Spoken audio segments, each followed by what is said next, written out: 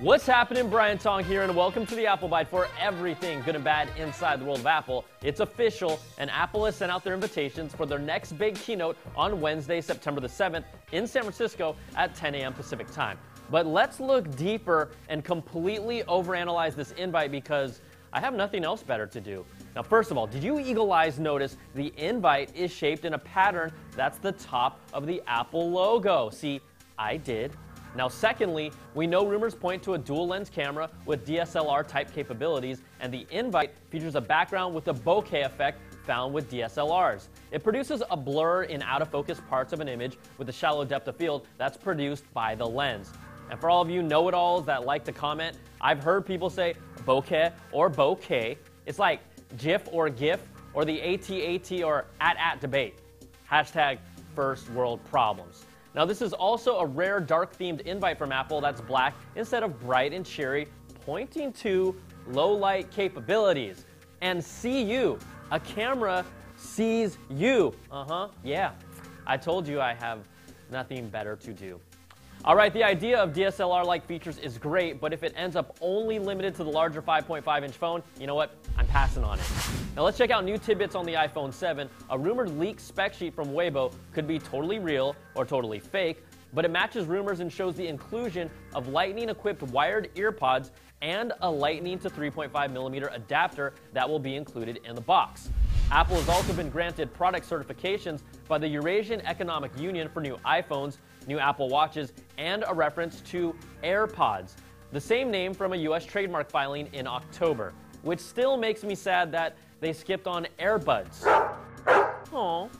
Now, we've always compared the rumored AirPods to the Bragi Dash wireless earbuds, but there's a chance Apple might have acquired or is at least working on a partnership with Bragi.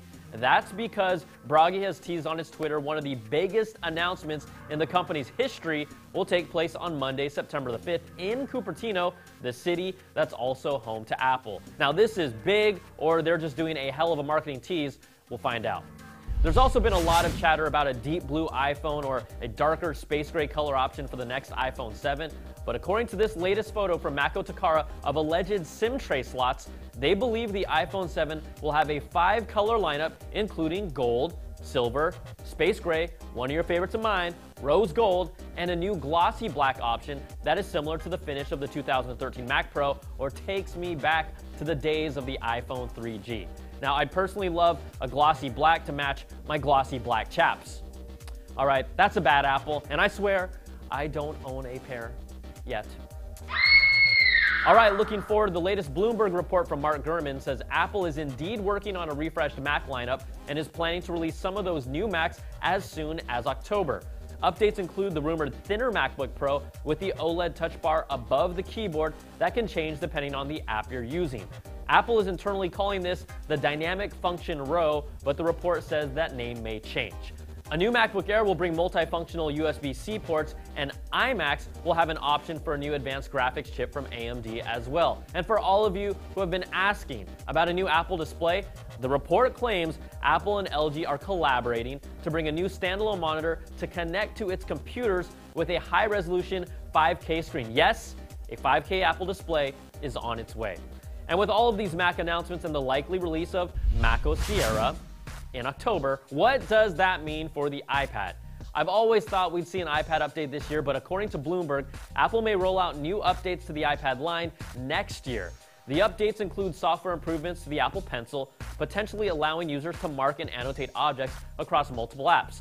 New iPad hardware will include even faster display technology for smoother zooming, panning, and scrolling, but the report reiterates we shouldn't expect an iPad lineup update until next year when a rumored new iPad Pro with a 10.5-inch size screen will also debut, which means I gotta save my money until they release a True Tone 12.9-inch iPad Pro after they gave it to the 9.7-inch one only 4 months later. And in a follow-up to our story about the iPhone 6 and 6 Plus touch disease, a class action lawsuit has been filed by iPhone owners in 3 different states against Apple over the alleged defect where iPhone 6 and 6 Plus touchscreens have become unresponsive and fail.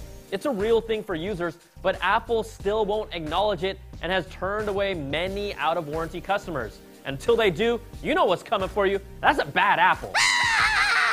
Now, let's just hope this doesn't end up affecting something like the iPhone 6s, because no one wants an iPhone 6s touch disease or iPhone 6 STD.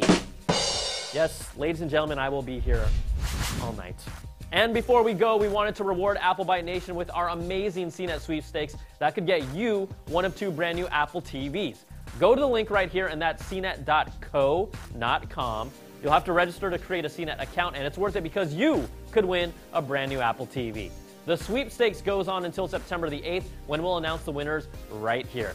All right, that's going to do it for this show. Make sure to watch our live coverage of the Apple keynote this Wednesday, and you can always email us at theapplebyte@cnet.com or tweet me at Brian Tong. Thanks so much for watching, and we'll catch you all next time for another Bite of the Apple.